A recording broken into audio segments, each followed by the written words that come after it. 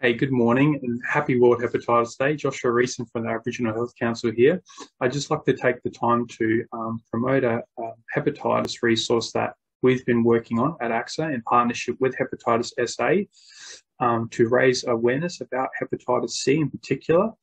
And this resource will be used as a guideline and have some talking points that Aboriginal health workers and practitioners can use to feel confident about talking to their clients and their community about hepatitis C, what it is, what it means, and how they can get help if they need to refer them on to more specialist care to manage their hepatitis C or to even cure hepatitis C, because you can cure hepatitis C now, and you don't have to live with it, and it's not a life sentence. So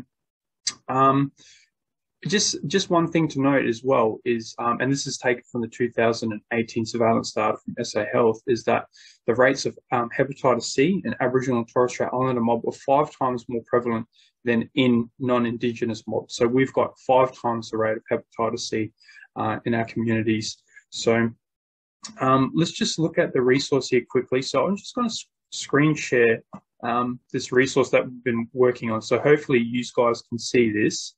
And we'll just talk about it a little bit more. So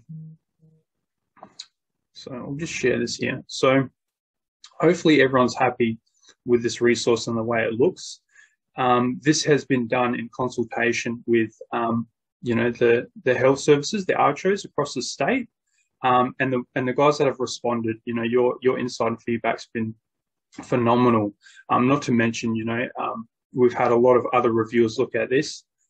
Viral hep nurses and also GPs as well. So when just looking at this chart, you will notice that it has steps 1 through to 4, and hopefully you can sit there with your client and just glance over at these. If you sort of forget how you should be describing what Hep C is or the management of hepatitis C, you can just glance at this and just sort of have those talks with, community mob while you're having your consultation. So looking at this resource, the title says it's Hep C in 4, referring to the 4 steps that I just mentioned. So if we look at the first one, it says assess. So if you're sitting there with your client, you want to sort of assess what it is holistically that this client may have been engaged with that could have put them at risk of hepatitis C exposure. So as it outlines, it has risk factors over there on the right-hand side.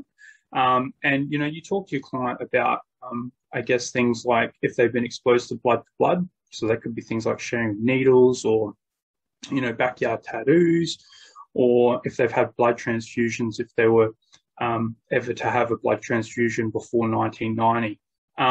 But again, it's up to you how you read your clients when they come in for the consult, and you'll know if they are someone that could be at risk in the community or known to be at risk at the community. So this could be a good time to talk about these risk factors with them, but also, in your patient information in Communicare will also give you a bit of a background story about if this person's ever been exposed or at risk. So again, just sort of something to be mindful of, and hopefully prompts you guys to sort of, talk about those things to clients about hepatitis C and if they've been at risk to any of those routes of transmission. So just going on to the second one, so inform. So inform your clients what happens next. So, I think having reassurance about what it is that the test involves is really going to help the clients be very confident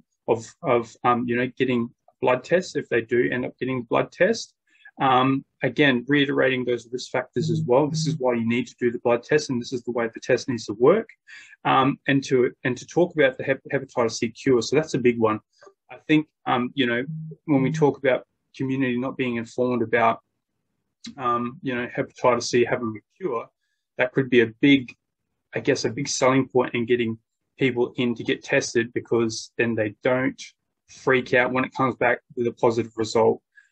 So that really helps instill confidence in our community mob. Looking at number 3, so referring. So again, I guess the important part about this resource is, going back to 1 and 2 is talking about the risk factors and informing what it is that you can do and how you can test your clients and community.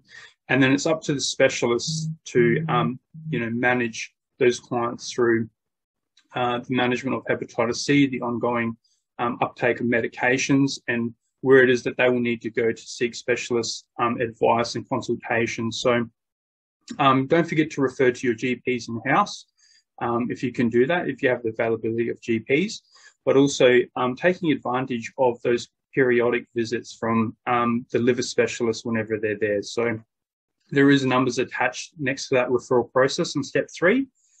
So, just give those guys a call if you do have a client there and they're asking about, hepatitis in general. And if you don't know, that's fine. You have the numbers here and the supports, and these nurses are excellent. They're friendly and they're readily available. So that's what the number's there for. Also give myself a call, or Hepatitis SA. We'll be more than happy to be on the other end of that phone and just support you guys through talking to your clients about hepatitis C and what that looks like. And then last but not least is step 4, which is the follow-up. So very important. We lose a lot of clients to follow up. So they come in, they get the consultation, they get the test, and we don't see them again. So, and this is where the damage happens when, the longevity of hepatitis C will just, scar the liver cirrhosis. And the longer we leave it, the worse it's going to get. So just recalling and making sure you have those 3 monthly appointments after the first consultation. And, chase up your clients as well. If they're not in, generate a recalls list and, cruise around and see if you can't pick them up from home, bring them back.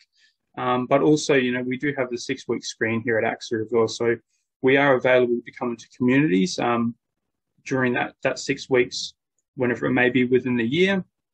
And we can help you guys sort of talk about that and do community-wide events as well. So having more exposure and the importance about follow-up talks is very important, because it doesn't end there when the client comes into the service.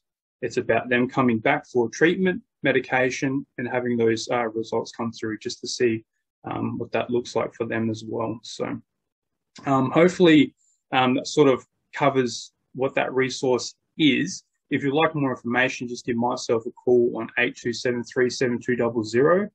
And I'll be more than happy to sort of just go through it and unpack it a lot more in great detail. But the whole idea is for this resource to be user-friendly, for you guys to be, just referring to this, quickly, just looking at it at the corner of your eye, and just for it to sort of give you those talking points about hepatitis C and what it is that you really need to talk about when referring to this chart to your clients. So hopefully that covers it.